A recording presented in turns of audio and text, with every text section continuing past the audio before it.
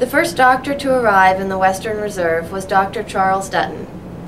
Like other early settlers, the first doctors in this area came from New England and Pennsylvania. Dr. Dutton came from Wallington, Connecticut in 1801. As an educated man, Dutton was also a leader in the community. He served as postmaster for Youngstown, as the director of the first bank, and also had several posts in the township government. Professional doctors were rare in the new towns, so doctors took care of people from a large geographical area. Frontier doctors had no physical offices, but traveled to patients' homes to examine and treat them. This is a small leather kit that Dr. Dutton used to carry some of his medical tools. These local doctors were general practitioners who had to know about all branches of medicine, everything from setting broken bones to birthing babies to treating illnesses such as the flu and pneumonia. Dr. John B. Harmon was the first physician in Warren. Around 1830, he bought this new instrument called the stethoscope. Listening to the sounds of the body was a popular medical practice in the 1800s. The doctor usually placed his ear directly on the patient, which could be impolite when examining the heart and lungs of a woman. In 1816, a French physician changed this practice by rolling up several sheets of thick paper and placing the end of the tube on the patient's chest instead of his ear. Later, he made an instrument out of wood that used the same basic shape. Stethoscopes amplify the sound of the body, making it easier for doctors to hear problems or soft sounds like the circulation of blood. The early instruments were monaural. The doctor used only one ear. Biaural models, like the stethoscopes of today, were not made until the 1850s.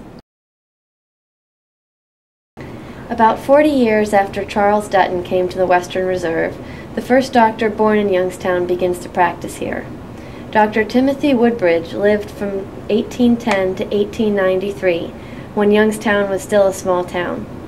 He was instrumental in organizing the Mahoning County Medical Society and served as its first president. By 1872, there were enough physicians in the area that they organized a professional group called the Mahoning County Medical Society. It is the oldest organization of professional men in Youngstown and Mahoning County. Members of the society met regularly to present research, discuss difficult medical cases, and share new developments.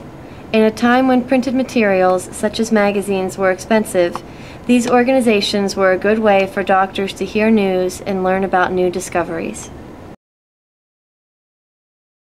Helen Betts is the first woman to practice medicine in the Mahoning Valley.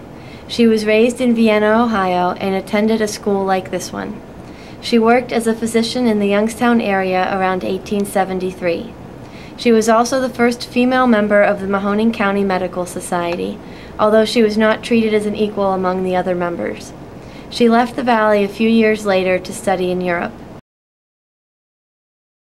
The first hospital in Youngstown is completed in 1883. It is called the Youngstown City Hospital, and it had 18 beds. It grew to incorporate several homes and additional buildings over the next 10 years.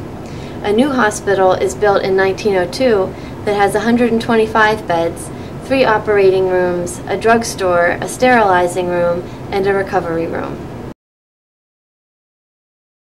As the population of Youngstown grew and people lived closer together, doctors were able to set up public offices. This allowed the doctor to use more equipment, since they didn't have to carry everything to a patient's house. This is an example of a doctor's office around 1890. Notice the white bowl on the top of the doctor's desk. Doctors who didn't have access to a pharmacy still made their own medicines. They used mortars and pestles like this one to grind herbs and powder medicines. They made syrups, pills, and ointments. Most medicines were laxatives or anti-inflammatory ointments. Also notice that most of the furniture in this office is wood.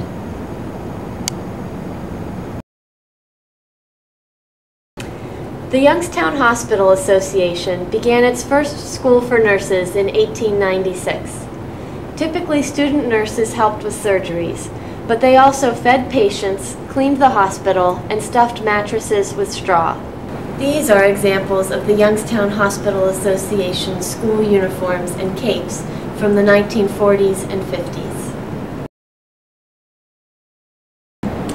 This is an example of a doctor's examination room around 1910. A major advancement in medicine at this time was that doctors began using aseptic methods, which means that they tried to prevent infection by maintaining sterile conditions on their hands and tools.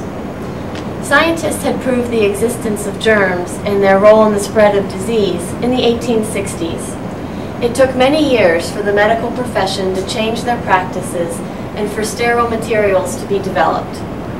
By the time this exam room was used, most doctors in the United States were using furniture that was metal with a white enamel coating. This type of furniture was strong enough to withstand sterilization with chemicals and steam. In 1917, during World War I, Youngstown supported a Red Cross hospital in France. Local citizens raised enough money to buy the equipment and supplies. 85 doctors and 64 nurses volunteered to work at the hospital. These are examples of the uniforms worn by the doctors and nurses there. This wooden X-ray machine was made in Germany in 1929. Notice how big it is. X-rays were discovered by a German scientist about 35 years before this machine was made. Doctors soon began using this technology to diagnose and treat patients. Dr. Erhard Weltman, who studied and practiced medicine in Berlin, brought this machine to Youngstown when he moved here in 1939. Did you know that Youngstown was the first city to organize a mass immunization drive using the Sabin vaccine for polio? Previously, most cities used the Salk vaccine. The new Sabin vaccine protected against more types of polio and provided lifelong immunity without booster shots. It was also easier to give because it could be mixed with water or put on a sugar cube. The 1961 immunization drive consisted of 18 stations throughout the county.